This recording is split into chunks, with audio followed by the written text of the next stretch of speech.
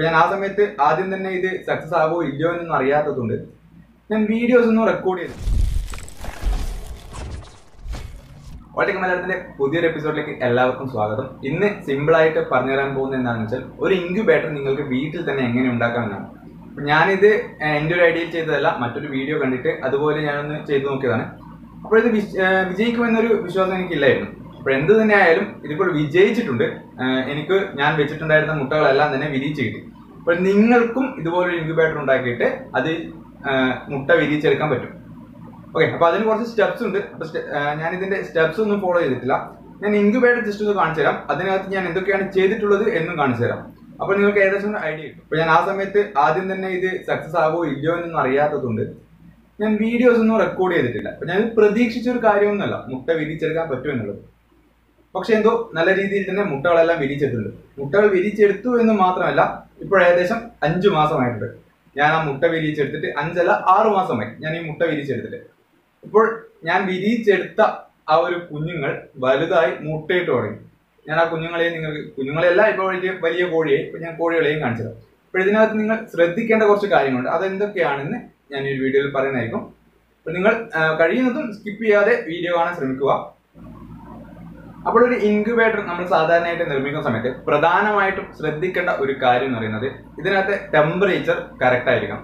അതായത് ഒരു 37.5 degree Celsius ആണ് ഒരു മുട്ട വിരിയാനായിട്ട് വരുന്ന ഒരു ടെമ്പറേച്ചർ.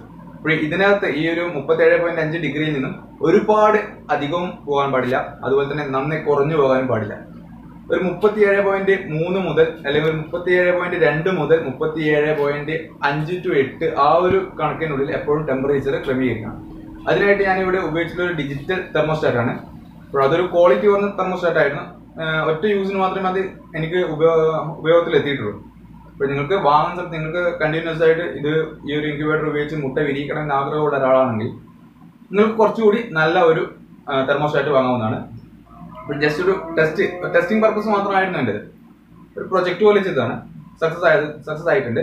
അപ്പോൾ അത്തരത്തിൽ ഒരു ചെറിയ ഒരു ബോർഡ് വാങ്ങാതെ നല്ല നോക്കിയിട്ടൊരു ബോർഡ് നിങ്ങൾക്ക് വാങ്ങിക്കഴിഞ്ഞാൽ നിങ്ങൾക്ക് കൂടുതൽ ഉപയോഗിക്കാവുന്നതാണ്. പിന്നെ ശ്രദ്ധിക്കേണ്ട ഒരു കാര്യമാണ് ഈ ഒരു ഇൻക്യുബേറ്ററിനകത്തുള്ള ഹ്യൂമിഡിറ്റി കറക്റ്റ് ആയിരിക്കണം. ഹ്യൂമിഡിറ്റി മീൻസ് ഈർപ്പത്തിന്റെ അളവ്. അപ്പം അതിനകത്ത് ചെറിയ രീതിയിലുള്ള ഈർപ്പം വേണം. ആ ഈർപ്പം നമ്മൾ കൺട്രോൾ ചെയ്യണം. അതുപോലെ തന്നെ ഈ ഒരു ഇതിനകത്ത് ഇൻക്യുബേറ്ററിനകത്ത് ഓക്സിജൻ ഉണ്ടായിരിക്കണം. പിന്നെ ഒന്ന് ഈ ചൂട് എല്ലായിടത്തും ഒരുപോലെ ആയിരിക്കണം. ഒരു സ്ഥലത്ത് ചൂട് കൂടിയും ഒരു സ്ഥലത്ത് ചൂട് കുറഞ്ഞു എന്നൊന്നും ആകാൻ പാടില്ല. എല്ലാ സ്ഥലത്തും ചൂട് ഒരുപോലെ ആയിരിക്കണം. അതിനു വേണ്ടിയിട്ടാണ് നമ്മൾ ഇതിനകത്ത് 2 ഫാനുകൾ വെച്ചിട്ടുണ്ട്. ചെറിയ നമ്മുടെ കമ്പ്യൂട്ടറിന്റെ കൂളിങ്ങിന് വെക്കുന്ന ഫാനാണ്, ചെറിയ ഫാനാണ്. അത്തരത്തിൽ 2 ഫാനുകൾ നമ്മൾ വെച്ചിട്ടുണ്ട്. പിന്നെ ടെമ്പറേച്ചറിന് വേണ്ടിയിട്ട്, ചൂടിന് വേണ്ടിയിട്ട് നമ്മൾ ഇതിനകത്ത് വെച്ചിട്ടുള്ളത് 40 വാട്ട്സിന്റെ ബൾബാണ്. ഓക്കെ, അപ്പൊ ഞാൻ ഇവിടെ 2 ബൾബുകൾ വെച്ചിട്ടുണ്ട്. അതിന് പ്രധാനപ്പെട്ട കാരണം എന്താണെന്ന് വെച്ചാൽ ഒരു ബൾബ് ആകുമ്പോൾ രാത്രി സമയങ്ങളിൽ കാണാം ഈ ഒരു ബൾബ് ഫ്യൂസ് ആയി പോയി കഴിഞ്ഞാൽ നേരം പുലരുന്നതുവരെ ഈ ഒരു മുട്ടക്ക് ആവശ്യമായ ചൂട് ലഭിക്കാതെ വരും. അത്തരത്തിൽ വരുമ്പോൾ നമ്മുടെ മുട്ട കേടായി പോകാനും ഇതിനകത്തുള്ള കുഞ്ഞ് ചത്തു പോകാനും സാധ്യതയുണ്ട്. അപ്പോൾ അതുകൊണ്ടാണ് 2 ബൾബുകൾ യൂസ് ചെയ്തിട്ടുള്ളത്. 2 ബൾബ് ആകുമ്പോൾ എന്താണെന്ന് വെച്ചാൽ ഒരു ബൾബ് ഫ്യൂസ് ആയാലും മറ്റേ ബൾബ് ഈ ഒരു മുട്ടക്ക് ആവശ്യമായ ചൂട് നൽകിക്കൊണ്ടിരിക്കും. പിന്നെ 2 ബൾബല്ല, നിങ്ങൾ 3 ബൾബ് ഉപയോഗിച്ചാലും പ്രശ്നമില്ല. കാരണം ഇതിനകത്ത് നമ്മൾ തെർമോസ്റ്റാറ്റ് സെറ്റ് ചെയ്തിട്ടുണ്ട്. ഒരുപക്ഷെ ചൂട് കൂടുകയാണെങ്കിൽ തെർമോസ്റ്റാറ്റ് ഇതിന്റെ ചൂടിനെ കട്ട് ഓഫ് ചെയ്യും, ഈ ബൾബിനെ കട്ട് ചെയ്യും, ബൾബ് കത്തില്ല. അപ്പൊ ചൂട് അങ്ങനെ കൂടുകയൊന്നുമില്ല. കൂടുതൽ ബൾബ് വെച്ച് കഴിഞ്ഞാൽ ബൾബ് കത്തുന്ന സമയം കുറയും, ചൂട് മെയിൻറ്റെയിൻ ആയിട്ട് പോകും. പിന്നെ ഒരു പ്രശ്നം വരുന്നത് ഈ ഒരു ബൾബിന്റെ പുറംഭാഗം ചൂടായി കിടക്കും.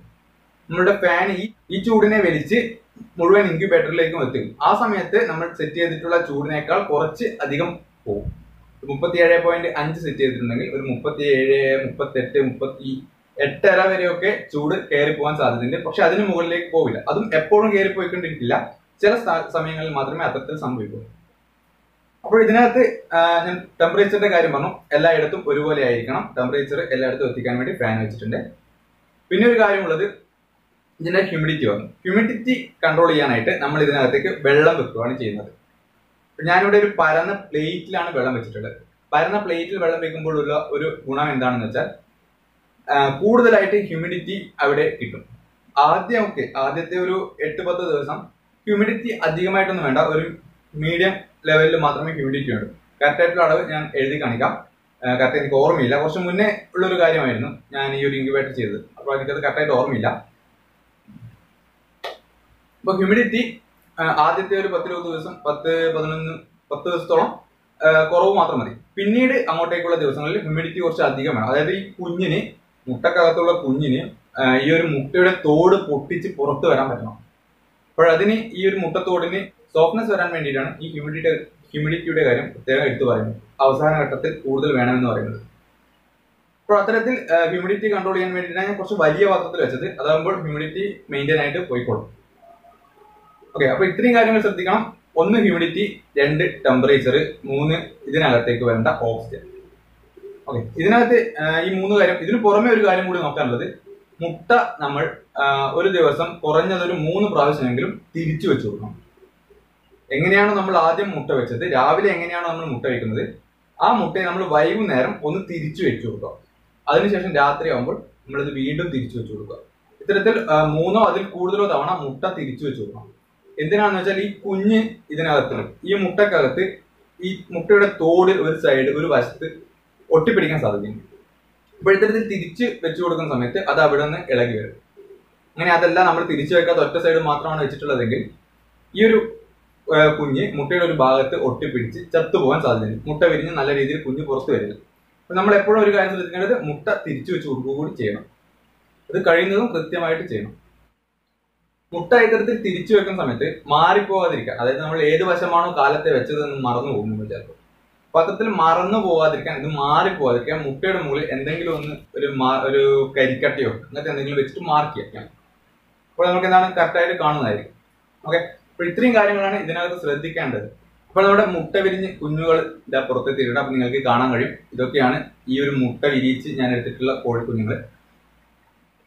ഇനി അങ്ങോട്ട് ഈ ഒരു കോഴി വലുതായിട്ടുള്ള വിഷ്വൽസ് നിങ്ങൾക്ക് കാണാം. ഇതാണ് ഞാൻ പറഞ്ഞ കോഴിക്കുഞ്ഞുങ്ങൾ. ഈ കുഞ്ഞുങ്ങൾ എല്ലാം തന്നെ വിരിഞ്ഞ് നല്ല രീതിയിൽ തന്നെ ആരോഗ്യത്തോടെ ഇപ്പോൾ നല്ല രീതിയിൽ മുന്നോട്ട് പോകുന്നുണ്ട്. പലരും ഇൻക്യുബേറ്റർ ഉണ്ടാക്കുന്ന സമയത്ത് പറഞ്ഞിട്ടുള്ള ഒരു കാര്യം എന്താണെന്ന് വെച്ചാൽ, നമ്മുടെ ഇൻക്യുബേറ്ററിനകത്ത് ടെമ്പറേച്ചർ കറക്റ്റ് അല്ലെങ്കിൽ ഹ്യൂമിഡിറ്റിയിൽ വലിയ അളവിലുള്ള മാറ്റങ്ങൾ സംഭവിച്ചാൽ കുഞ്ഞുങ്ങൾക്ക് വൈകല്യം ഉണ്ടാകും. അതുപോലെ തന്നെ പാതിയിൽ തന്നെ കുഞ്ഞുങ്ങൾ ചത്തുപോകും എന്നാണ് പറഞ്ഞിട്ടുണ്ടായിരുന്നത്. പക്ഷെ എൻ്റെ ഒരു അനുഭവത്തിൽ ഹ്യൂമിഡിറ്റി കറക്റ്റ് ആണോ എന്ന് ഞാൻ ഇതുവരെ ചെക്ക് ചെയ്ത് നോക്കിയിട്ടൊന്നുമില്ല. അന്ന് ഈ ഒരു മുട്ട സമയത്ത് ഞാൻ ഹ്യൂമിഡിറ്റി ചെക്ക് ചെയ്തിട്ടൊന്നുമില്ല. ആകെ ടെമ്പറേച്ചർ മാത്രമേ ഞാൻ ചെക്ക് ചെയ്തിട്ടുള്ളൂ. ഹ്യൂമിഡിറ്റി കുറഞ്ഞു പോകാതിരിക്കാൻ വേണ്ടി നല്ലൊരു വലിയ പാത്രത്തിൽ വെള്ളം വെച്ചു എന്ന് മാത്രമേ ഞാൻ ചെയ്തിട്ടുള്ളൂ. പക്ഷെ എന്നിട്ട് പോലും എനിക്ക് കിട്ടിയിട്ടുള്ള കുഞ്ഞുങ്ങൾക്ക് യാതൊരു വിധത്തിലുള്ള ആരോഗ്യ പ്രശ്നങ്ങളും ഉണ്ടായിട്ടില്ല. വളർന്നു വലുതായി മുട്ടയിട്ട് തുടങ്ങി. ഇതിന്റെ കൂടെ കുറച്ച് പൂവൻ കോഴികൾ ഉണ്ടായിരുന്നു. പൂവനെ ഞാൻ വിറ്റു. ഇപ്പോൾ പെടക്കോഴികൾ മാത്രമാണ് എൻ്റെ കയ്യിലുള്ളത്. അപ്പോൾ ഇത്രയാണ് ഇന്നത്തെ വീഡിയോ. നിങ്ങൾക്ക് ഇഷ്ടപ്പെട്ടാൽ ലൈക്ക് ചെയ്യാം, ഇഷ്ടപ്പെട്ടില്ലെങ്കിൽ ഡിസ്ലൈക്ക് ചെയ്യാം. മറക്കാതെ എല്ലാവരും ചാനൽ സബ്സ്ക്രൈബ് ചെയ്യാം. Okay, by.